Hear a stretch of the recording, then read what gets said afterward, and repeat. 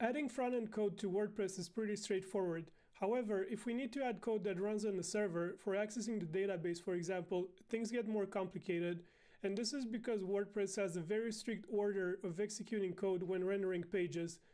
One solution to add server code is via shortcode functions. In this video, we are going to create a shortcode function that reads a list of employees from the database and displays them as a table on the main page. If you like this content, please subscribe to the channel. It helps a lot. Let's get started. The thing that we are going to do is create that table with our employees' information. So we're going to go to PHP My Admin on localhost. This is a web-based tool for managing databases. And if we look in the WordPress database, we see that all the tables have this common prefix WP. This is a constant set on every WordPress installation. So now we are going to create a new table with the same prefix. We are going to call it WP employees. And it's going to have two columns. So first one is it's going to be called first name, and it will be a type of variable characters of up to 200 characters, and also last name, the same type, varchar of 200 characters. We're going to preview the SQL command that is going to be sent to the server. We see that it looks good. These fields are not allowed to be null. Very good. And now we are going to click save, and we see that the table was created over here. Now we are going to insert some employees for testing purposes. The first one, let's call him Bobson. And the second one, let's call him John Doe. Okay. We hit go. And we see two rows were inserted. And when we go to browse, we see them over here. Now we can start on adding the shortcode to our website. So I'm going to open my local WordPress installation. That's on port 9090, and go to the admin panel. We're going to use this plugin called Code Snippets. You can see it over here. I used it previously for adding JavaScript to WordPress. It's a very versatile plugin, very useful. If we go here, we see that it already has this example for adding an HTML shortcode. So this is a good starting point for us. We are going to clone it and now edit it. Let's change his name. Let's say list employees shortcode. And the shortcode name will be list employees. And let's put a message for now and wire it to the main page just to make sure everything is wired correctly. Let's say hello from list employees. We are going to save changes and activate. And now we go to the main page and edit it. And we are going to add it here at the bottom. You'll see that the editor has shortcode block. So we just enter the name of our shortcode within brackets, update the page, and when we view it, we see our message from here. So just something to be careful when you are creating your own shortcode. You need to return the HTML as a string. So for example, if you do here, if you echo it like this, this will not work. Now, constructing the output as a string is very cumbersome, but we have a workaround for this. So we are going to use this function called obstart.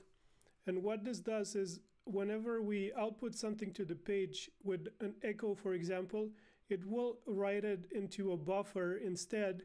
And when we finish printing everything, we just get the content of that buffer as a string. So I'll give you an example. Here, if we exit the PHP mode and let's just paste this as regular HTML in here. So this is equivalent to an echo.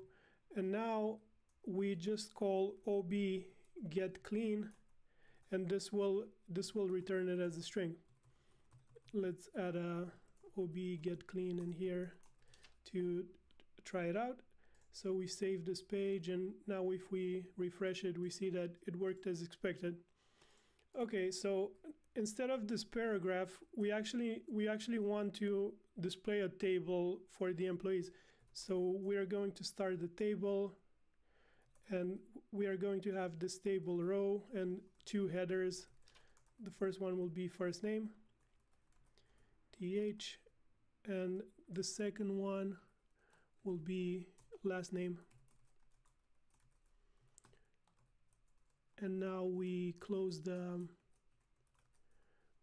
table row and the table for now. Okay, let's save it.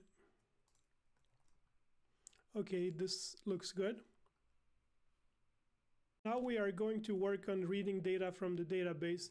So WordPress has this variable called WPDB. It's a global variable that stores a connection to the database, and we are going to call the function get results from this database connection. And here we are just going to write our SQL query, and for so our table is actually WP employees, but this is a constant in our WordPress installation, so we are going to use the constant instead of hard coding it. So WPDB prefix, I think the constant is called prefix, and we are going to limit this to, let's say, 100. We have only 2 entries in our database, so it's not that important for now. And we are going to store this in results, this variable called results. Okay, and now we are going to iterate for all these results. The results, let's call the entries row.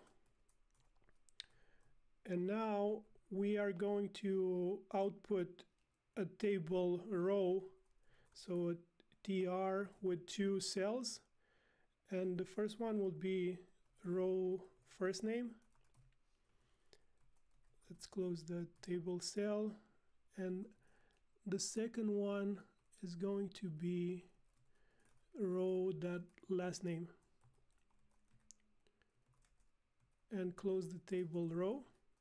So because we haven't closed the OB buffer, this will still be written to the buffer.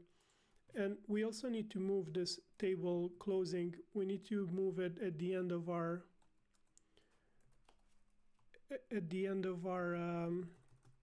data. And colon here. So now if we save it, this should work. Let's try it out.